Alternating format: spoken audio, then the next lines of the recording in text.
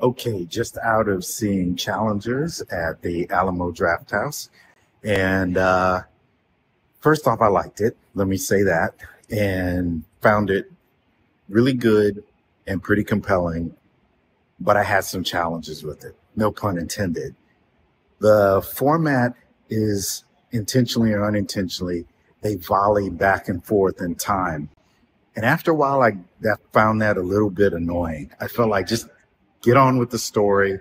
And it literally is volleying back and forth and back up to this moment towards the end of the film, which is where we kind of start the film with this match.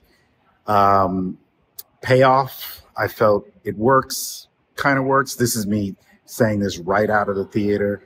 Uh, Scale of 1 to 10, I will give it a 7. Some of the volleying back and forth got to into itself a little bit. It was like, just let's just tell the story. Could have been done a little bit better. But all in all, I did like it. I would definitely see it. I think Zendaya's acting is great.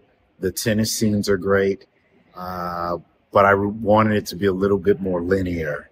And that's my thoughts. Well, let me know what you think.